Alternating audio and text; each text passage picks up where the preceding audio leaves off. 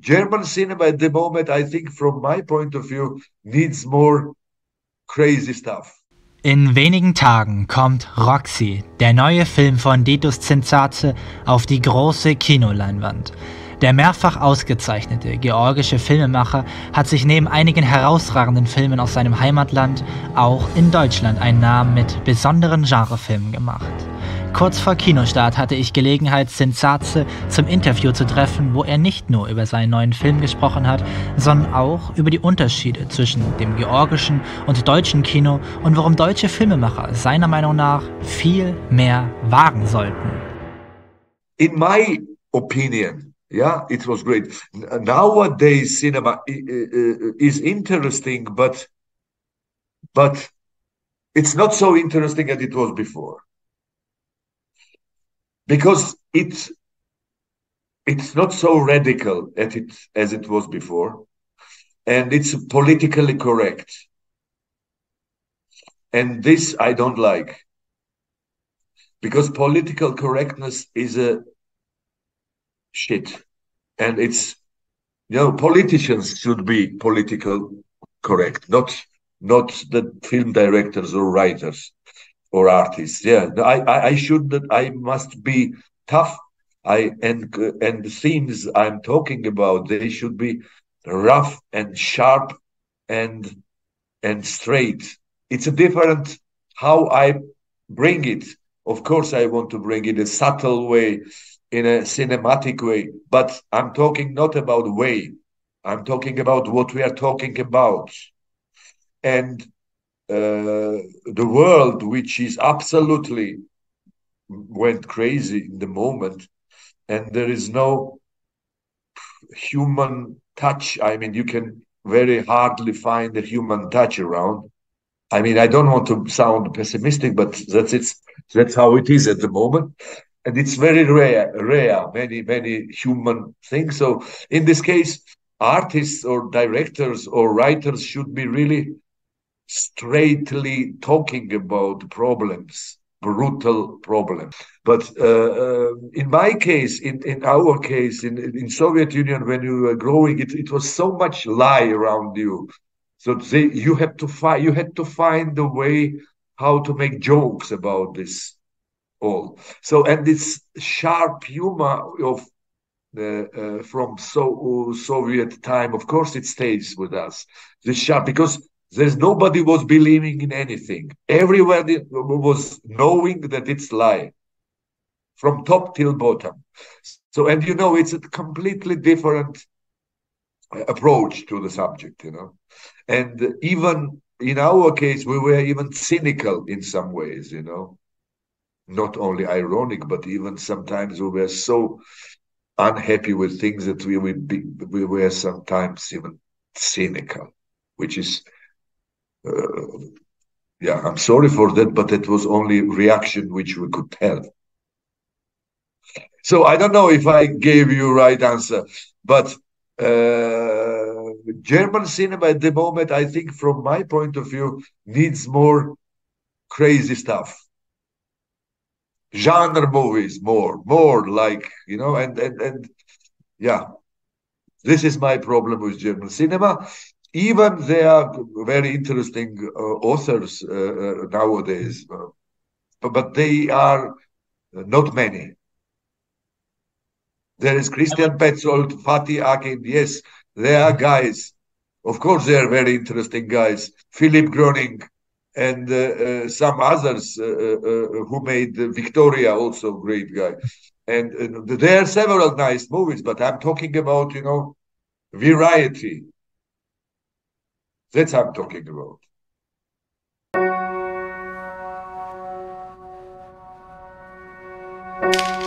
Mein Name ist Thomas Brenner.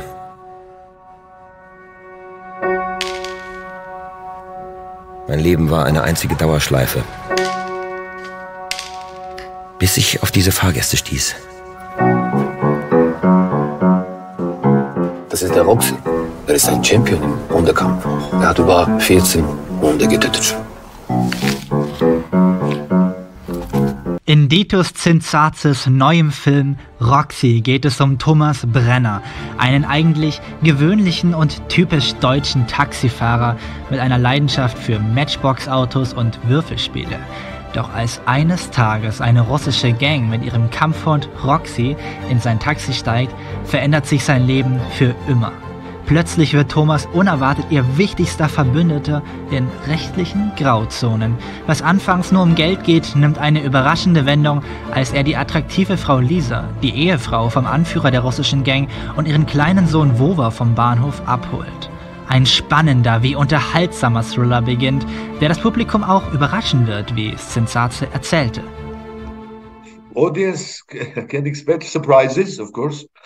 Some unexpected surprises, and at the end, probably the biggest surprise how film ends when Thomas makes his last choice, because all the time he's making choices in the movie. He's all the time, it's up to him. Any moment he can change his fate. But he's the one who is making choice, and he's choosing that what he's actually choosing. You cannot say that somebody is forcing him. No, it's very polite. They are asking him very politely. Nobody pushes him, but he's doing. So it's his choice. He's always making his own choice. So that's at the end, for me, it's probably for the viewers that would be surprising ending, because he's telling no to something which we as an audience think that he wants to have it, but at the end he's just throwing it also away. Du machst bei allem mit und sagst nie nein. Ich würde dir ganz gut Geld dafür bezahlen. Also, wir sind von einem staatlichen Ministerium eines Landes.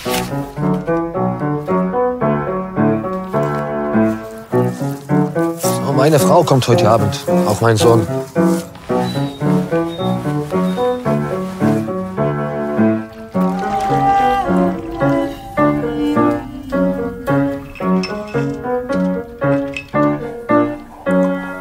Darf ich dir eine Frage stellen? Wer ist stärker, Löwe oder Tiger? Löwe oder Tiger?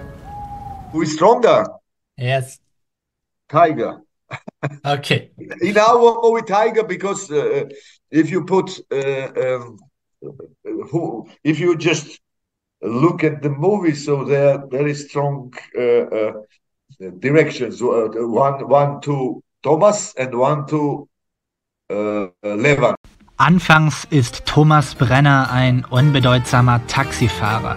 Doch im Verlauf des Films macht er eine äußerst besondere Charakterentwicklung durch, die Tsintsadze selbst als Metamorphose beschrieb. Yes, I mean, it's a good word, Metamorphose, because my favorite writer is Franz Kafka, and he's a master of metamorphoses.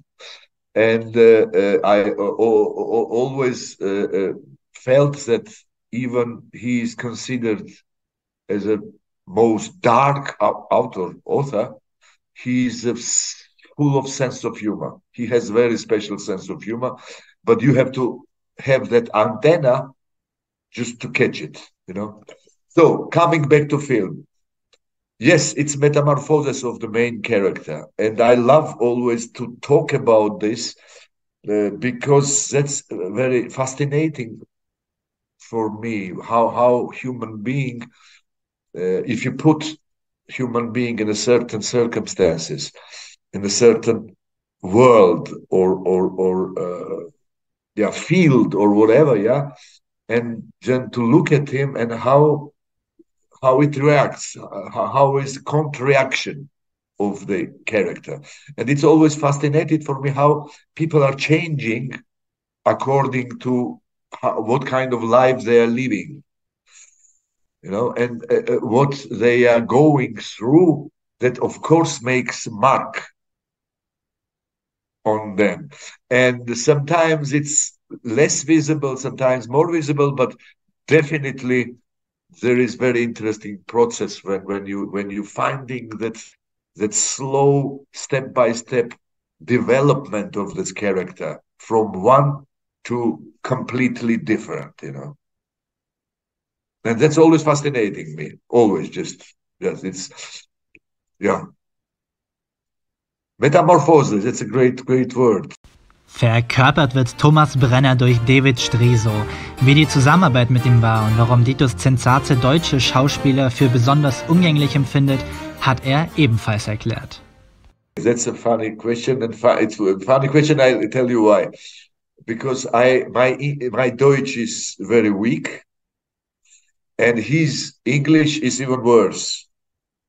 So, and our relation and our interaction on the set was very, very funny, but same time it was gorgeous because we were understanding each other from one glance, one look, one gesture. I mean, there was no problem at all. I mean, it was like he's such a nice person and so easygoing, and always bringing this positive energy, you know, on the set, which is so much important.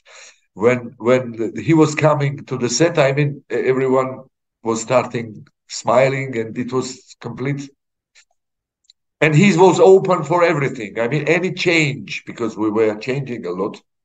And I love these improvisations. He's a Grossmeister of improvisation. He's following you. He's suggesting lots of things. So it was amazing working with him. Actually, I'm quite a lucky guy because I worked with a great German actors, like German-speaking actors like Burkhard Klausner or Christoph Waltz or Michel Maticevic, Fabian Heinrichs, Nadezhda Brenege. So I have really great experience with great actors, and one thing is common with in working with them, that all of them are very easy. Am 25. Januar 2024 ist es soweit und Roxy kommt auf die große Kinoleinwand. Warum also sollte man den Film auf gar keinen Fall verpassen?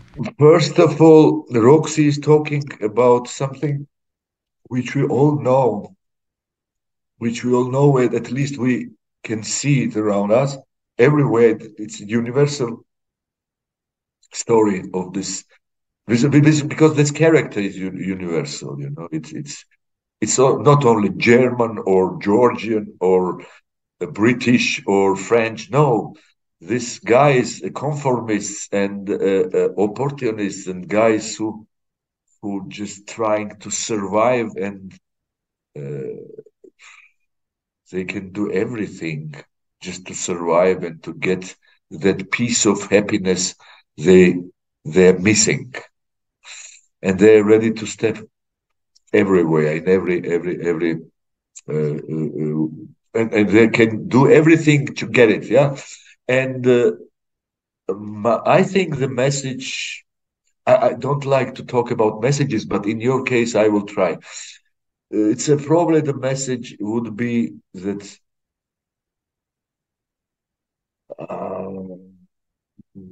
that's loyalty and being correct.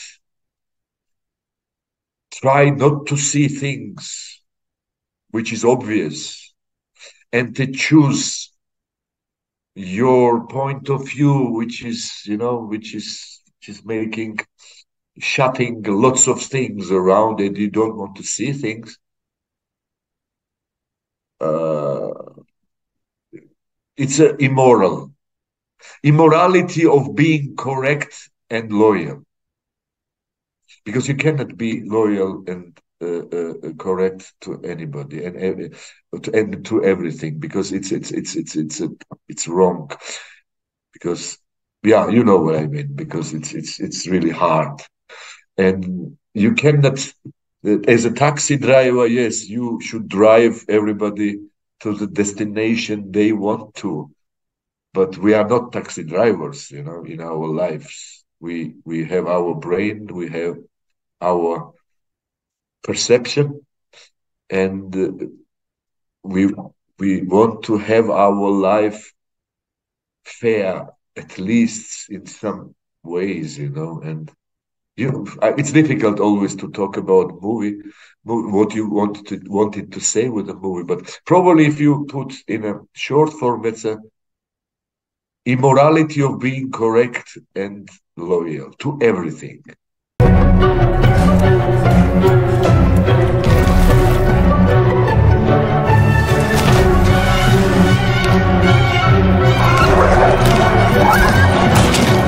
Fresse!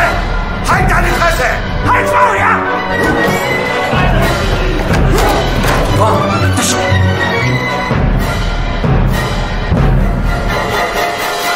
Wie weit wäre ich bereit zu gehen? Plötzlich war alles möglich.